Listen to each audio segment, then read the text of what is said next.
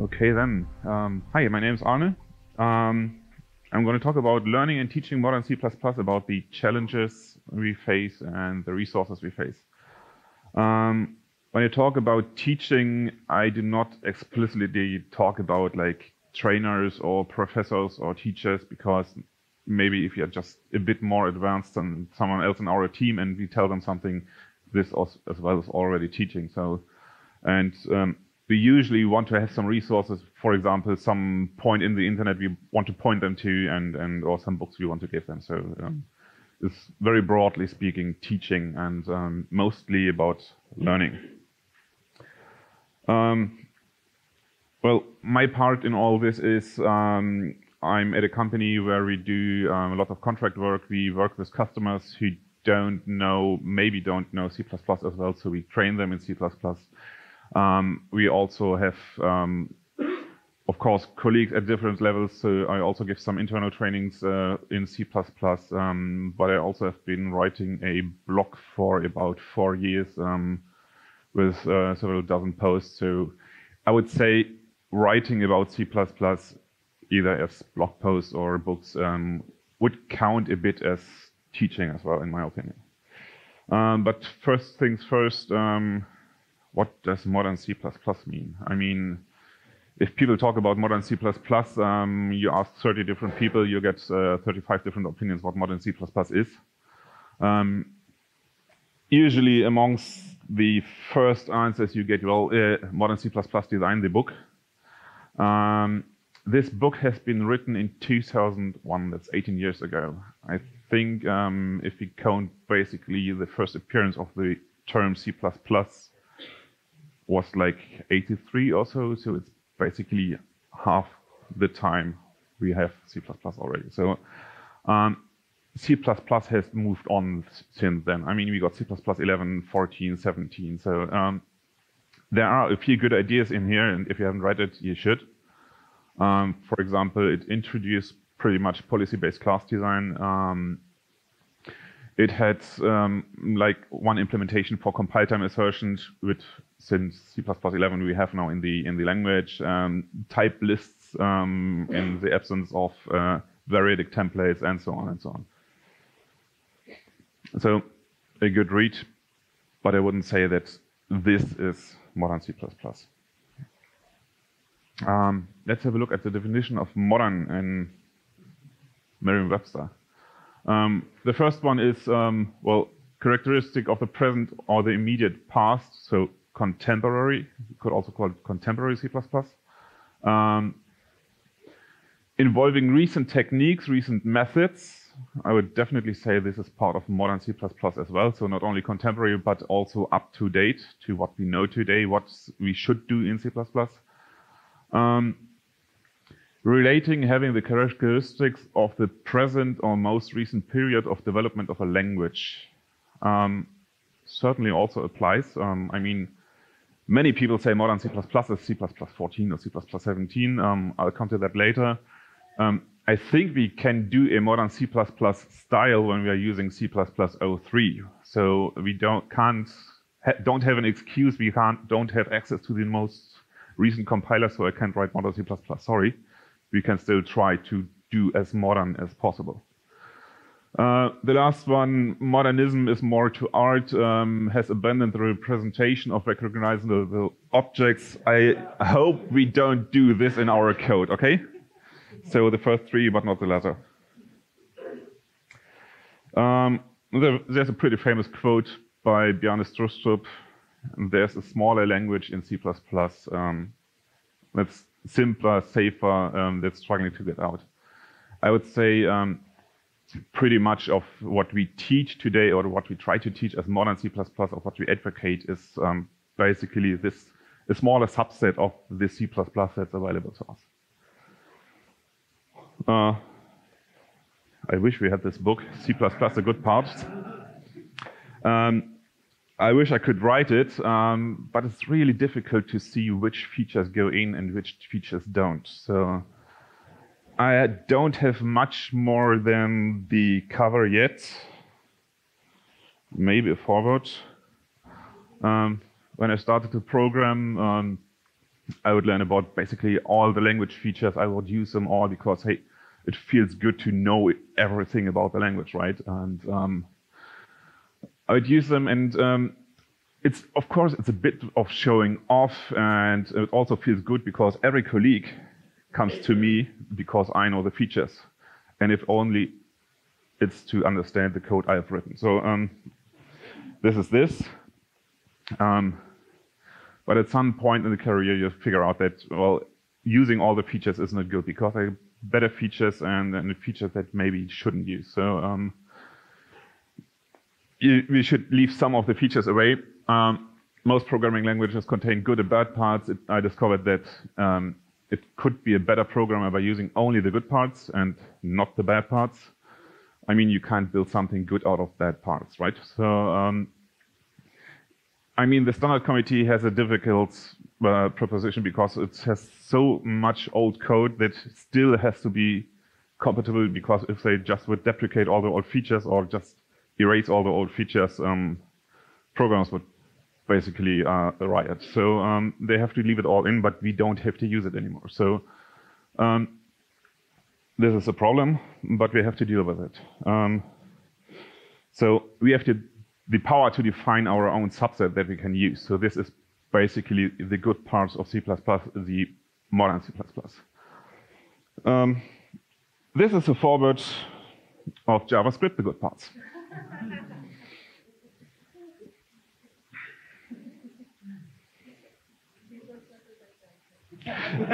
Yes. I really like that you did the talk yesterday. It's really cool. As I said before, many people say if you just ask them what's modern C++, you get like this 5-letter answer, C++ 17. Sometimes plus boost. I wouldn't say so, because I mean, you can use C++ 17 features in very old code. You can also just switch the C++ 17 flag on your compiler, and if it compiles, that's not modern C++. And the other way around, if you have like C with classes and range-based 4, that's not modern C++, or Java without garbage collector and some modern features. So what I would say is basically modern C++. It's 3 parts. It's, of course, new language features if they are available, but also the new compilers and new tools, because especially if you have seen the talk by Jason Turner yesterday about optimizers really develop over time, and you can't use the really new techniques, the expressive code, if you want so, unless your optimizer supports it and your optimizer strips it down to what it actually is. If you need the performance and your optimizer doesn't do the job for you, then you have to fall back to like old and cumbersome code. But also old features and idioms. I mean, RAI is not C++ 11, it's not C++ 14, it's pre-C++ 03 or 98. So we should use RAI, and we should use what the language inherently gives us. So basically these 3 are the 3 pillars of modern C++. That's what I talk about when I talk about modern C++.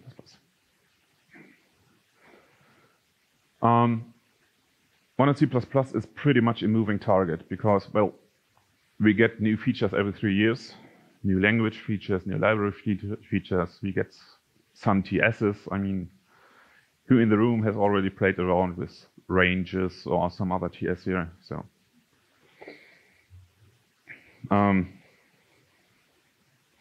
but besides the stuff that gets standardized and that gets provided by the compilers, the understanding we have of the language continually evolves. I don't know who it was exactly yesterday. Someone mentioned that sometimes we just see the stuff we had for years and we discover new features that we can use in the language. Like templates existed for years until someone discovered, hey, those things are Turing complete. We can do crazy stuff at compile time. but this also shows pretty much closely before, I think it was closely before C++11 was finished. Scott Myers wrote his book, Modern Effective C++, using the term universal references. Shortly after that, the community and the committee said, well, yeah, universal references doesn't really quite cut it. Let's call it forwarding references because it's more about what it does. So it's not certain points in time where we discover new things, but it's continually evolving. And so a continually moving target. It's not only one moving target.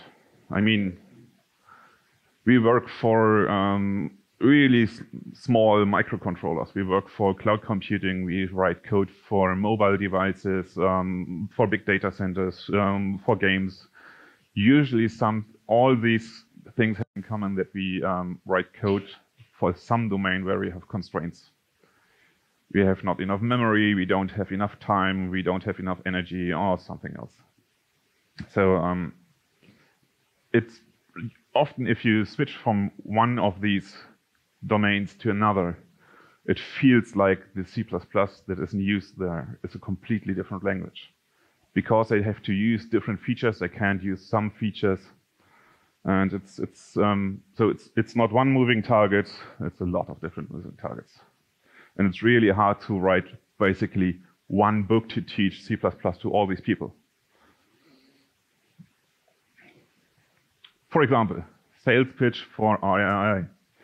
Usually, if you come up with RAI, the standard examples you see is smart pointers for memory, lock guards for mutexes, file streams to close files if you're done with them. And the usual argument is exception safety. Well, tell that to people who work with small devices. We don't have memory. We don't have any threads, no mutexes. We don't have any file system, no storage attached. We just shut off the exceptions. But we still can use RAI. It's still useful. For example, if we do things like early return from our functions and clean up after. So it's hard to come up with general advice for all these different people.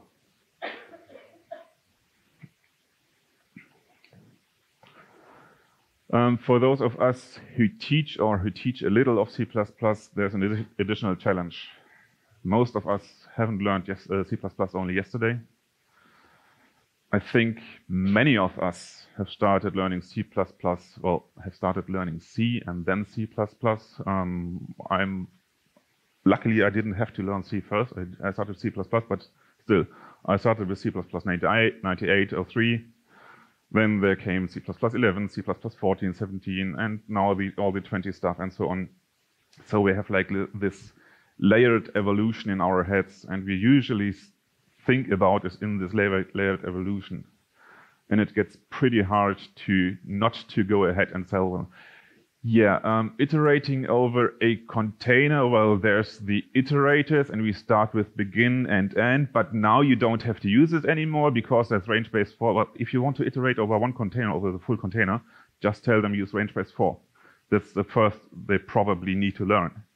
And then later, and if you have to iterate over part of a container, well, then you have to use iterators, or later ranges. Very important talk on this topic by Kate in 2015, Stop Teaching C. You don't need to start with C. So also don't start with owning raw pointers, start with smart pointers right ahead if you do memory management. Okay, so much for the challenges with the modern C++ stuff, right? So what resources do we have?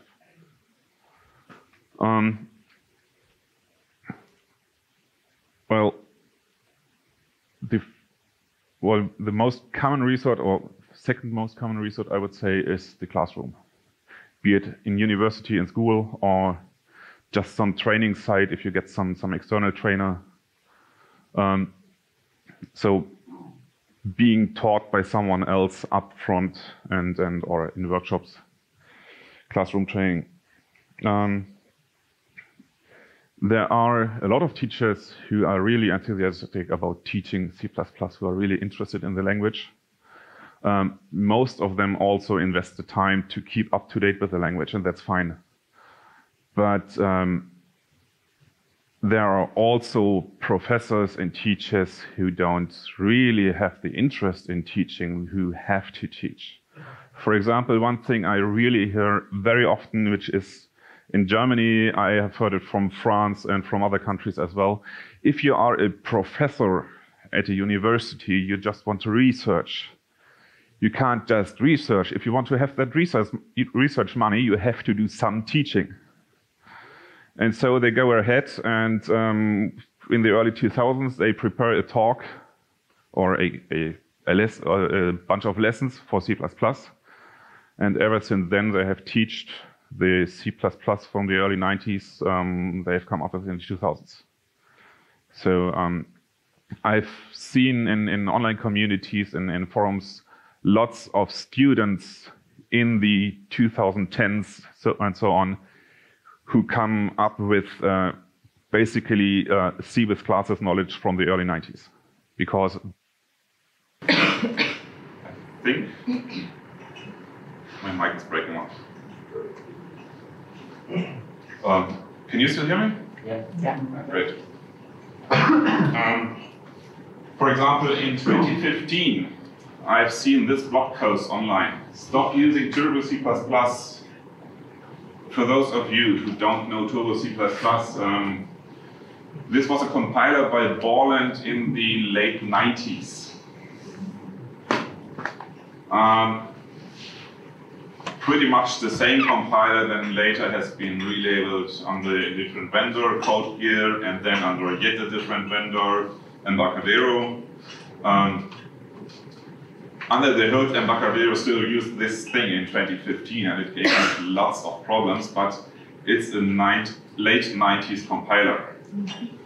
And in 2015, we had like GCC, Clang, NSVC, who were C++ 14, who could do C++ 14, and I was wondering who would still use like Turbo C++, which can only do like maybe pre-C++ 98 or rarely C++ 98.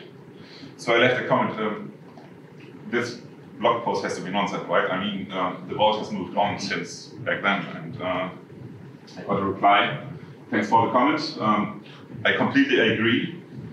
In the most of the engineering colleges in India, students are forced to use Turbo C++ in classrooms. I don't know if this is really true, but this seems to be an experience at least this person has had. So it's maybe not only up to teachers, but also to institutions to give out the curriculum you have to teach if things like this come up. So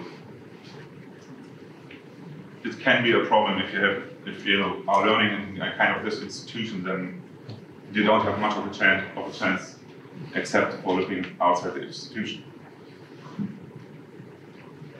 So next resource, books.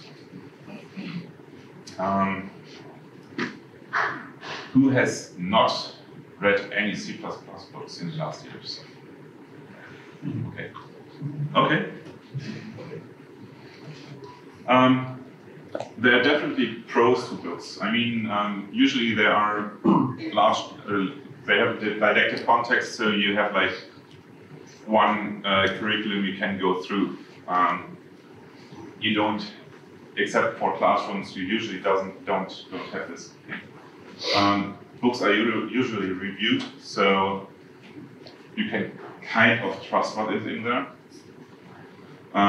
With some of the recent self-publishing services, I've had experience that someone pretends to review the book and just gets a thumbs up, and then you practically have no review at all. Cons of books.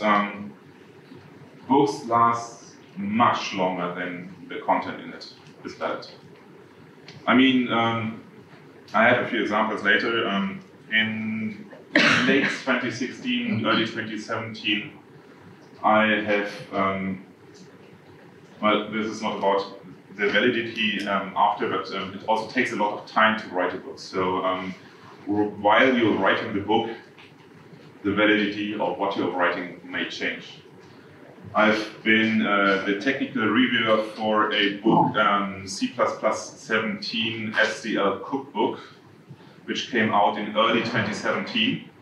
So it was on time when the standard was completed, so it still had some years of validity before it. But the problem was the standard was still changing. So basically 2 weeks before the book got published, just to make sure that it's all okay, I rerun all the code in it, and one part of the code just wouldn't apply to the current CC because they just had changed the standard library.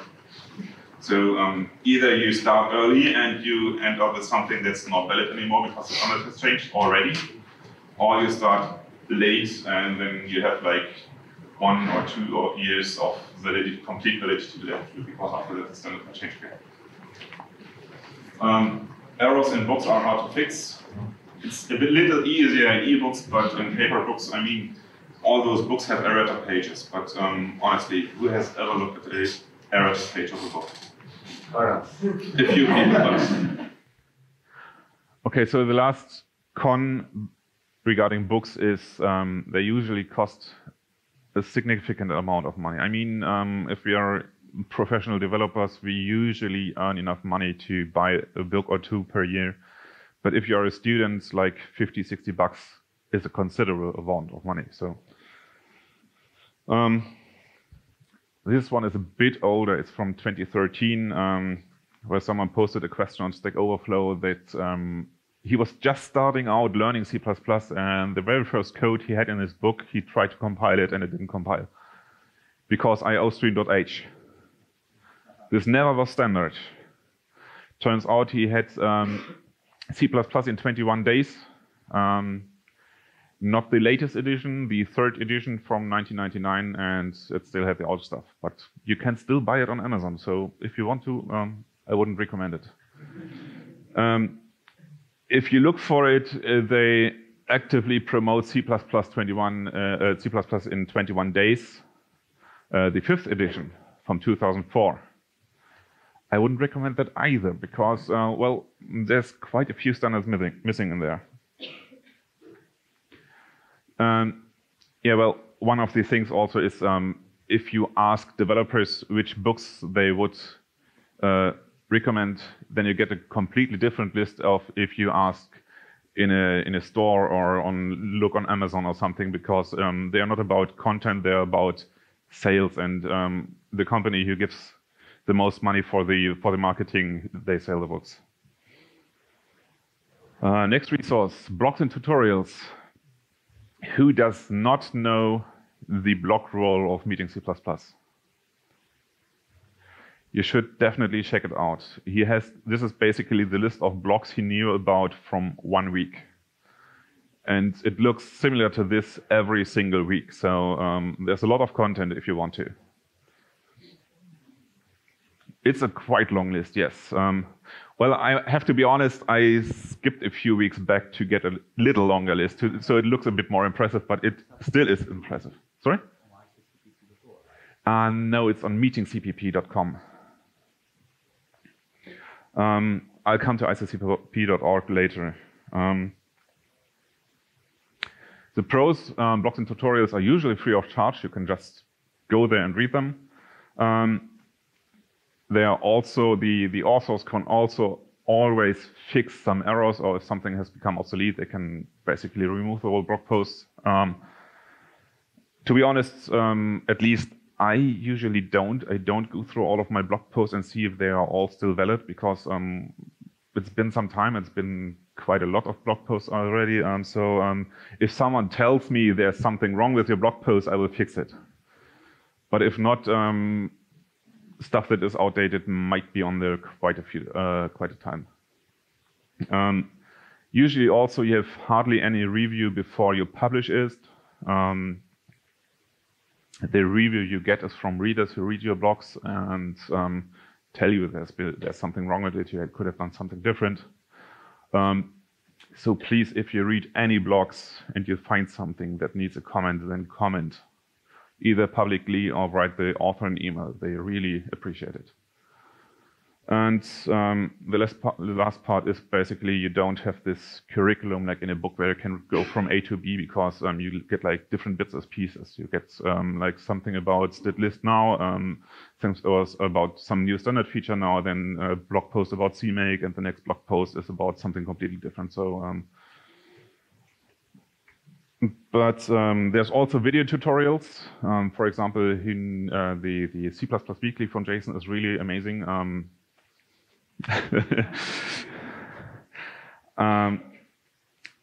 But you also have to be careful which blog posts you read. I mean, if you go to like the blog post from Jens or at cpp.org, there you see a lot of blogs that are recommended, then that's usually okay. But if you just search for blog posts, there may be good ones and there may be bad ones. For example, I found a YouTube video teaching C++. Yes? I just wanted to comment. You mentioned C++ Weekly. Did it on the air here, on the record. Not every episode of C++ Weekly is a best practice, right? Fun non-stuff to do. Yes. Okay. The comment is not every episode is recommendable. Something is just fun nonsense, but I think you still learn a lot about C++ with the fun nonsense. So maybe it's just playing around with features, but you learn something from it, right? This is not playing around with features. This is playing around with something that doesn't compile at all. For those who wonder, this is Turbo C++ 98. The video is from somewhere 2014, 15, 16, or something like that. You see iostream.h again. You see beautiful formatting all in the first column. Best variable names, right, Kate?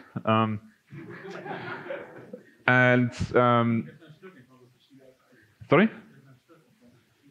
No, because it's iostream.h. There was no namespace SCD in iostream.h, at least on Turbo C++.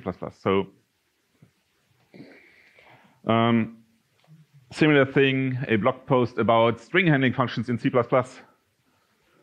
iostream.h, conio.h, string.h. Those are the C headers and the C functions for character array handling.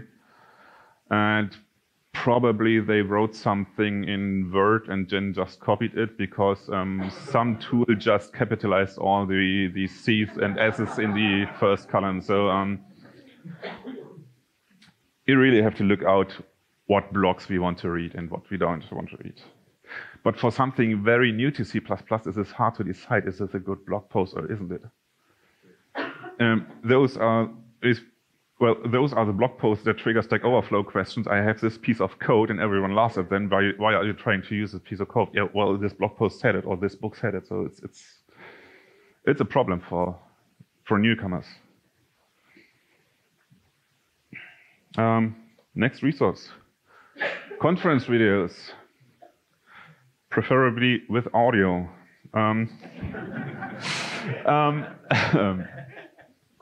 So there's a lot of conference videos on YouTube. A few are also on Channel 9.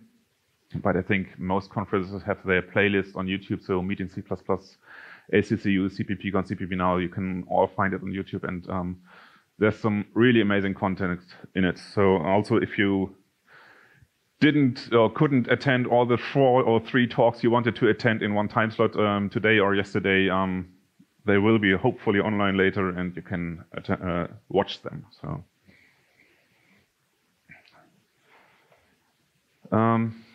another resource, colleagues and just reading source code. I know people learn by just reading some source code.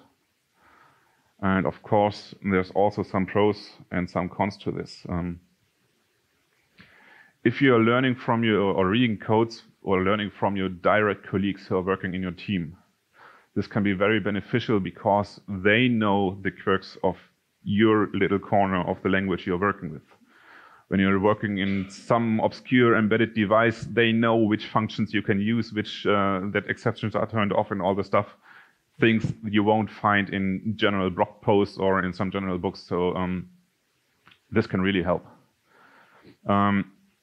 But also, you only can learn from them what they know. So there are usually people more involved in learning current C++ and keeping up to date in learning, and people who are not so invested, who just want to get their job done and do the same job they have done for 10 years. And from them, probably you can only learn what they have learned earlier than 10 years before. So, and reading code, yes, there's a lot. Yes.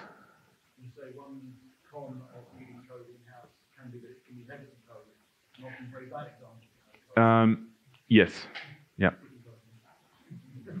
Oh, me too. I've done. Yeah.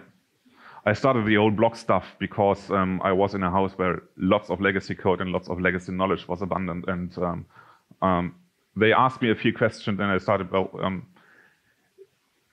in effect, I could also just, instead of writing a little wiki for them, I could just write a blog. So, so especially in the early years when I was in that company, I blogged way more than now. But okay. How would you recommend going about finding good code to review for beginners? This is a really good question. So the question is, how would I recommend finding good code to review for beginners or to read for beginners? Just say go to GitHub. It's very difficult because at GitHub you have like really broad range of code bases. Some code pages are way too huge to just read through. Some code pages are well written by non-C++ developers or by C++ developers who don't use the newest or the current modern C++. So it's really difficult. Yes. Is anybody from SG20 here? That might be a good thing SG20 to pick up on. I will forward to them. I'll come to SG20 later. So it's we have GitHub, yes, but it's not easy to point people to one particular code base. I mean, if you go to Stack Overflow, there's a list of the definite list of books for C++ or something. I would really like to have like a list of definite modern C++ repositories on GitHub where you can just go and read, and that are not too large and that are comprehensible, and where you really can read them. Because usually one other thing about code bases, they're written to be compiled and executed and to work, and usually not written so everyone who does not know the language can immediately understand what's going on and learn from it. So, huh? Yes.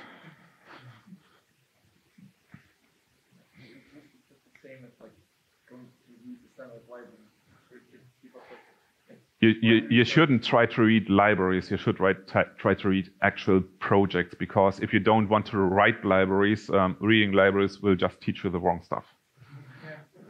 It will teach you to care for every possibility and convolute your code, and not to write clear domain-specific code. So definitely don't try to read standard library code unless you want to learn how to be a library implementer.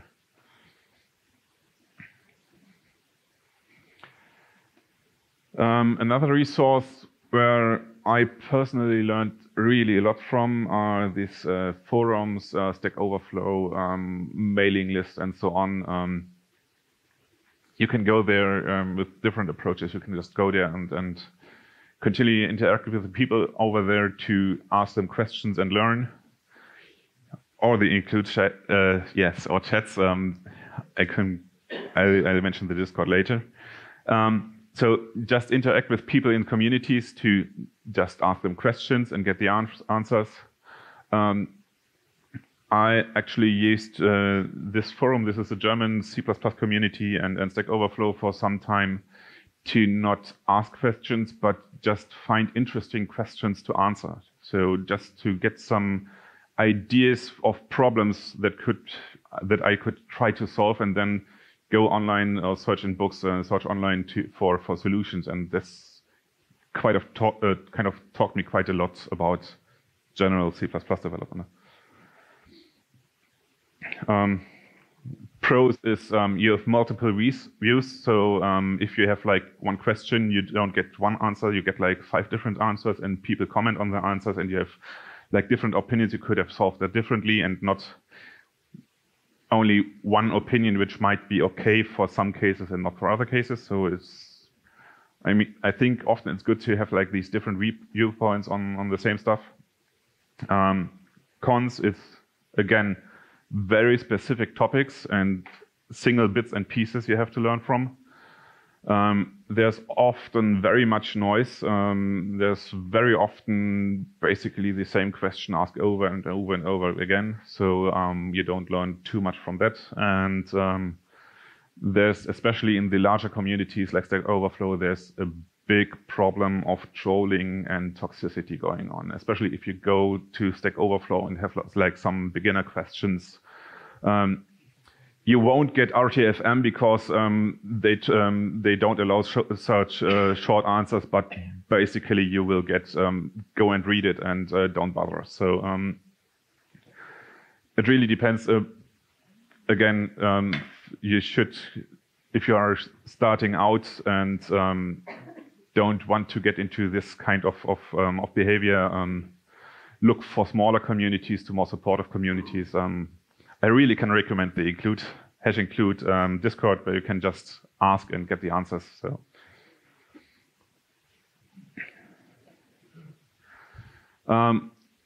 Well, all these resources I just mentioned have some flaws or another. So what do we need to get some better resources? These are just some thoughts. I don't have the definite answers.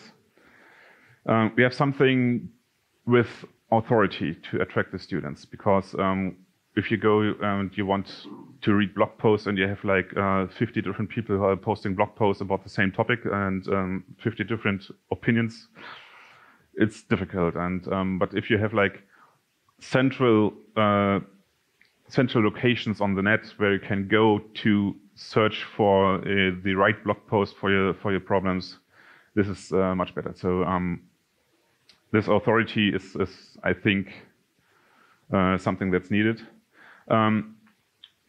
Regard the flexibility or volatility to account for the rapid changes in the language, which is why I don't recommend books that go too much into detail on what is modern C++. General books are okay, but if you read what's modern C++ and have a C++11 book, C++20 may be completely different. But also for those different needs, for those different niches where you, if you're developing for mobile or for microcontrollers or whatever, so you have to we need this flexibility, I think. A community to have these different points of views and to actually have people who update this stuff, because like C++ in 21 days, if someone in 2004 decides to not provide new editions of the book, then this is the last book that will be sold, and it will be sold like 20 years in the future. And so what do we have in this regard? We have isocpp.org. If you don't know it, I really recommend to go there. It's not really a resource in itself to learn, but it's a good hub to find resources to learn. You have a forum where questions are asked, where you can discuss. You have, well, a meta blog more or less, I would say, where you have like little snippets where they post about other blog posts that they recommend and why they recommend them. You have links to videos from all different conferences. You have like lists of events. For example, here in the lower end of the screenshot, you see upcoming events, CppOnSea. You have info about the standard committee, about the standardization process, if you always wanted to know about that or even participate. And I think they have merged like 3 or 4 different C++ FAQs in the past. So if you have one question, you have the feeling like this is a question that might be asked a lot, so just look in the FAQ, and this is a good resource to find this kind of thing.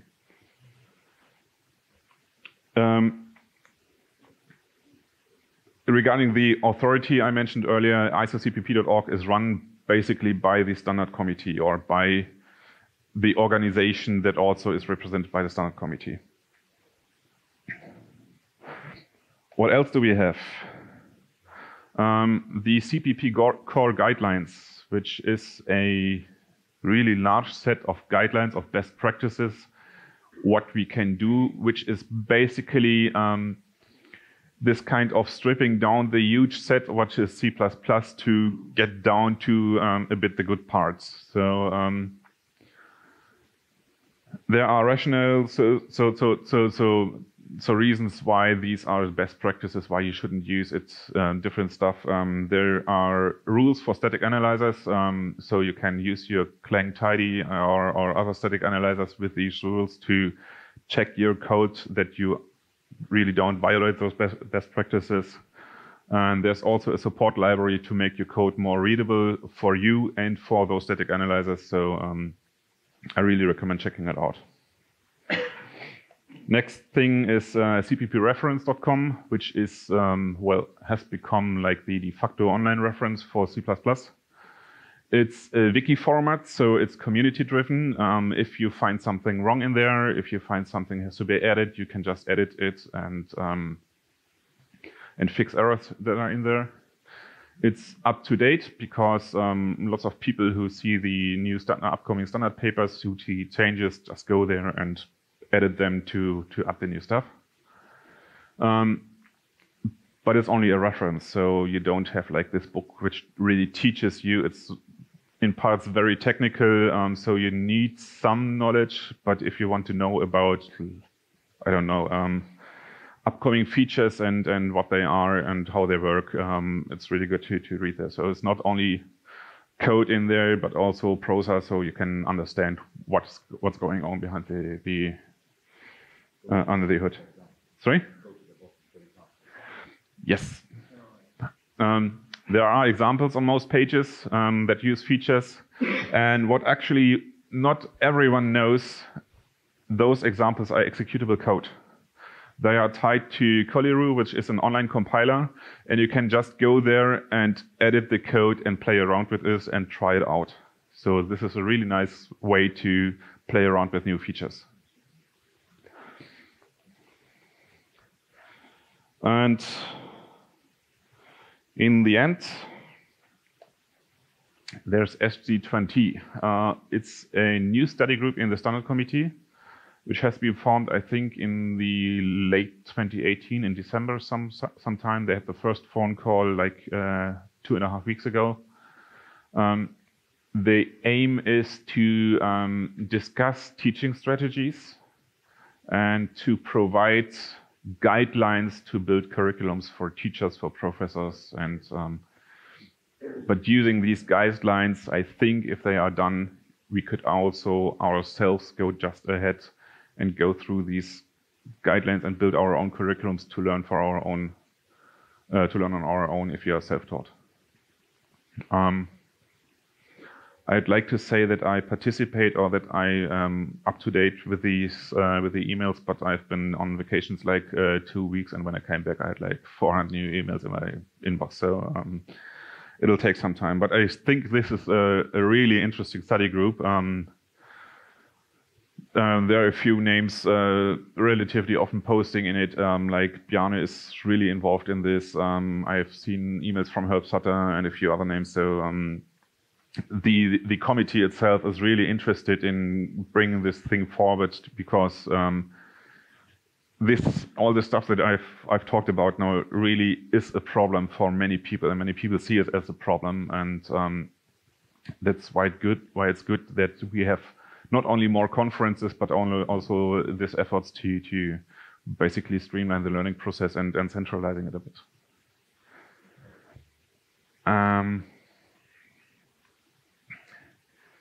So before we come to the questions, the last time I gave this talk, I got one question asked by a professor who's teaching C++. He asked, how would you go to teaching C++ to novices? I cannot answer that question. I'm not a professor. I'm doing a bit of blogging. I'm doing a bit of internal training, but I don't have those overarching answers because, I mean, if it needs a study group in the standard, obviously nobody seems to have a good answer to this one. So thanks a lot, and I think we have plenty of time for questions, right?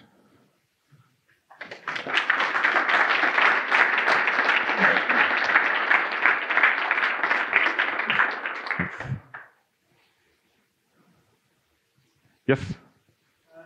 It's more of a tool, right? In embedded, I would not find the Python. Yes. In that case, you definitely really think how to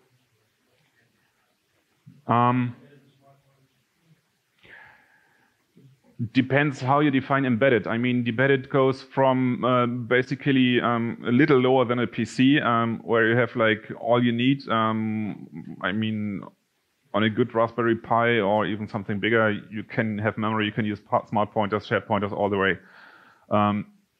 If you go down to smaller devices where you don't actually have memory, then smart pointers for really managing memory don't make much sense. But with all the allocator work upcoming, I think that you still can use smart pointers with different allocation strategies that do the freeing and allocating for you.